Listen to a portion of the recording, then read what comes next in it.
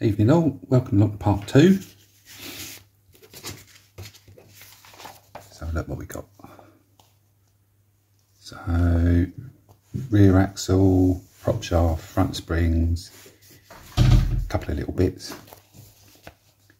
And then the exhaust and some sort of cross member thing. So, let's have a go.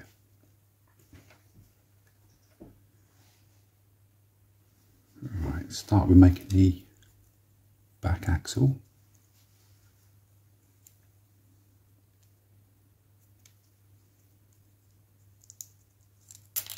Oops.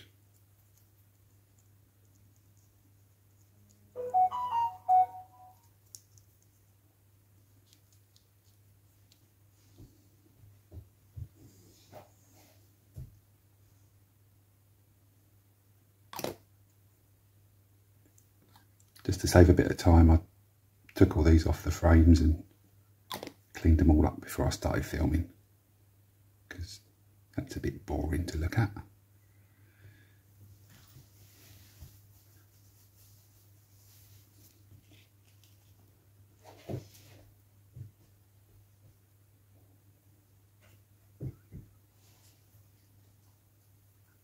So these little tiny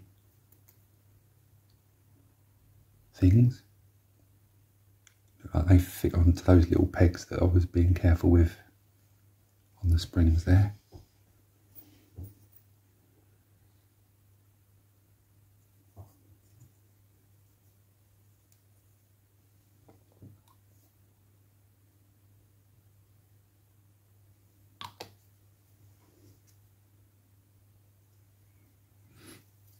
It fits very nicely.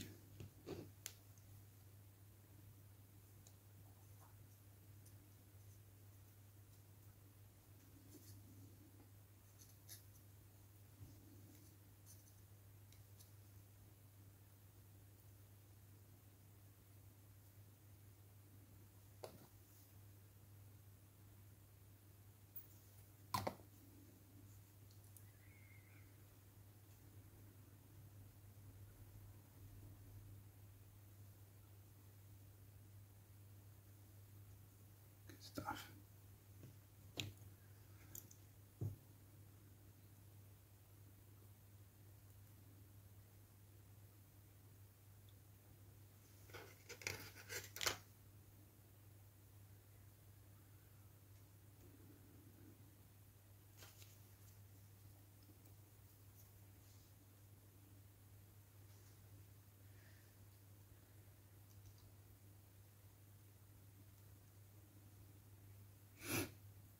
Oh, I see. So there's two little grooves just there and the opposite one, and they fit in those little slots there. Hopefully. I'm sure it will. Look at that. Oh.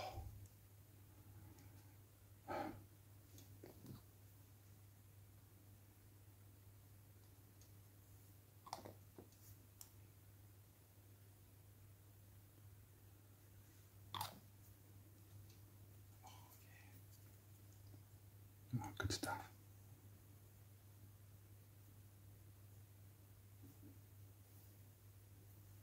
Right, just give that a second to set. So, first of all, since posting part 1 last night, had some very nice comments, so thanks very much for that. And yeah, some nice bit of encouragement, so yeah, nice one. I'm joined tonight by Jacko, who's under the bench, and Poppy, who's a little spaniel, who's behind me, and the wife's over there doing some painting, which she says she's no good, but she's really, really good. So I've got to watch what I say.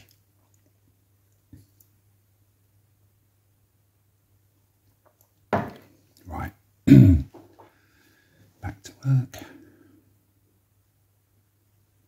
There's this little square thing here, tiny little thing, goes in that little hole there.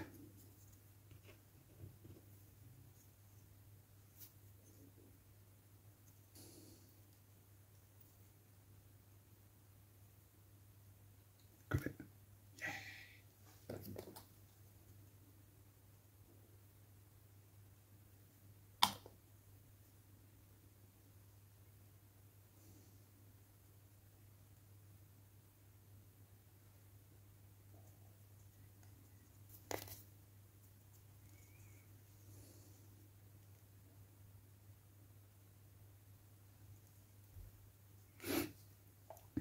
that's that one. And then prop shaft. So looking at destructions, you can just make out it's got a slight bend in it where the two parts meet. So just trying to work out if it really matters too much what sort of angle it goes in.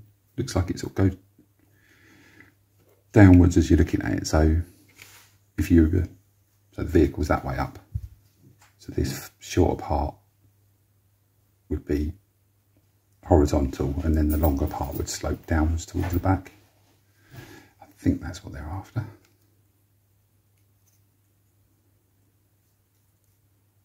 Ah, yeah, okay. I can see it now. So just there,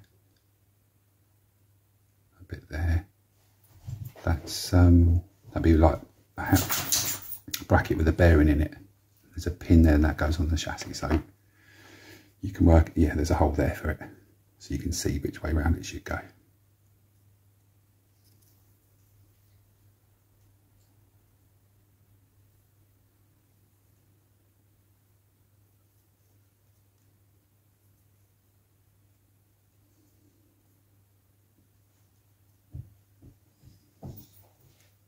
Oh, that's clever. Okay, so rather than make a hole in the back of the gearbox, they put a slot. So you can slot it in rather than having to fix both ends into holes, if you see what I mean. So you've got a little bit of flexibility to line it up. Clever.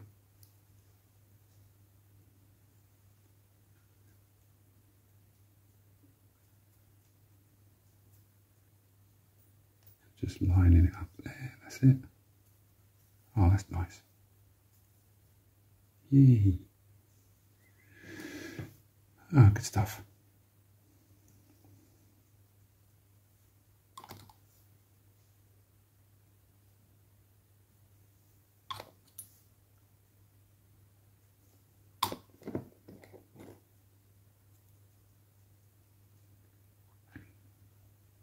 Yeah, like I said last night in part one, plan is just to spray all this once I've discovered what colour to do it. So I've read that it should be black, but I've also seen where they've been the original sort of army green, dark green colour, and then what they've done is they've repainted the body of the ambulance in blue. So I mean, I suppose it could have been blue as well. So if you're a bit of an expert on these, please let me know in the next day or two if you could, so I know what colour to paint it. Right, front springs.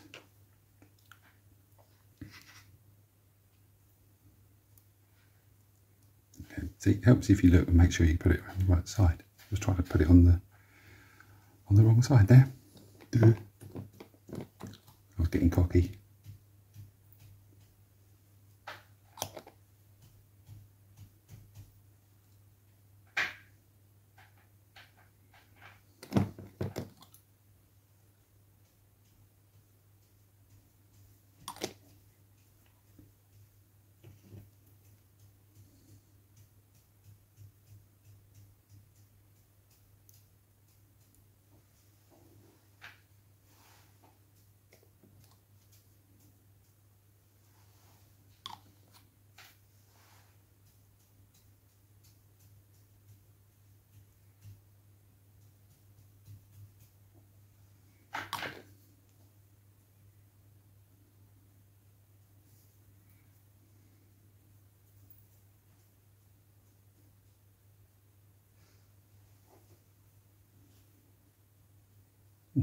That's that section done. So you can see there, made it very clear, assemble in numerical order. So put the exhaust on before the cross member. So it's little tips like that. If they didn't put that in, you might just go, oh, I'll start here, and then faff around trying to put it in. So it shows they've actually thought about how it actually fits together, which is better than some some manufacturers, shall we say. So, exhaust pipe. I thought I might spray this, or paint it by hand probably first. But looking at it, I think I'll still put this on now, because it should be easy enough to just pick it out once everything else is painted. Could be a mistake, we shall see.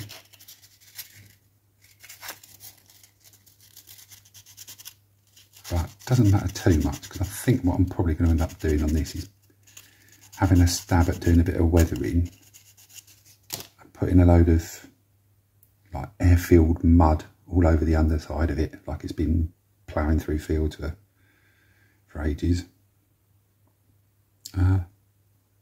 Which might look good, might look terrible, I don't know, but it'll be fun, and that's what it's about. So that goes in there, oh look, that works. Look at how brilliant.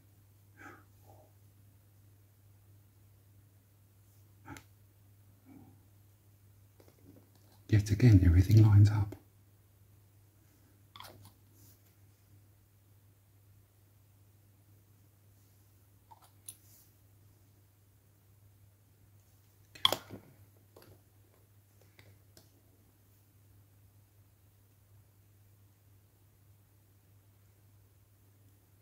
Nice. Good stuff.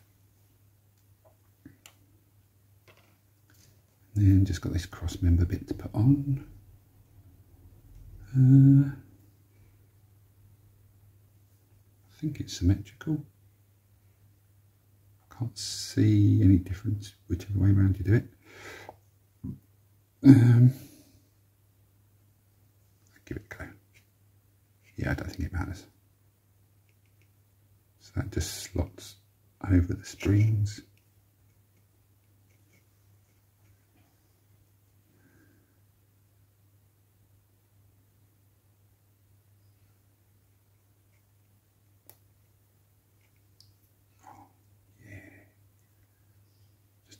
Really satisfying little click just as it fitted in there.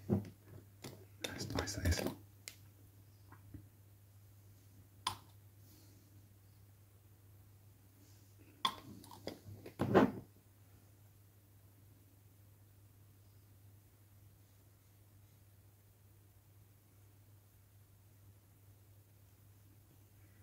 And then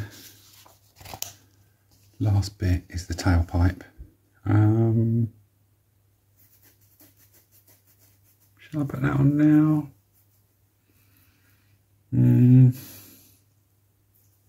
Yeah, might as well.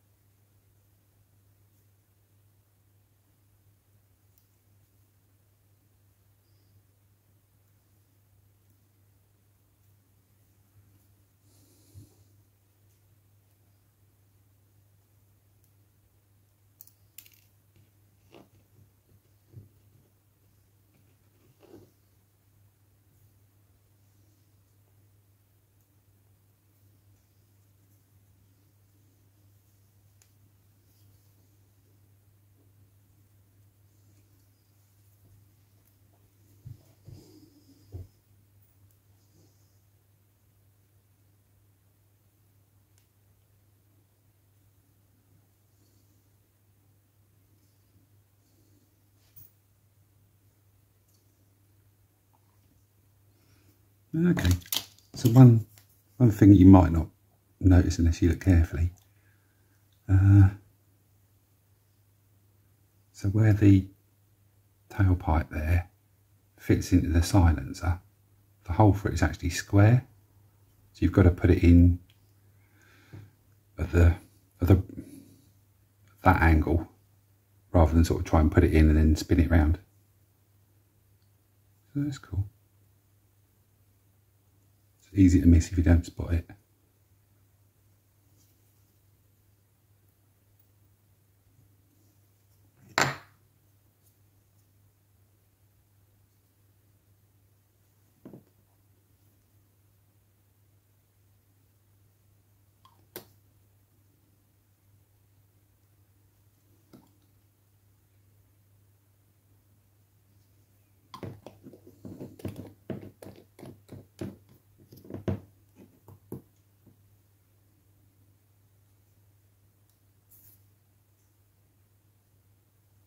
Nice. Well, again, all went together really nicely. That'll do for now. Just going to let that set. Okay, so in next time we'll be doing wheels. Yay! Okay, right, that'll do for tonight. Thanks for watching. See you next time.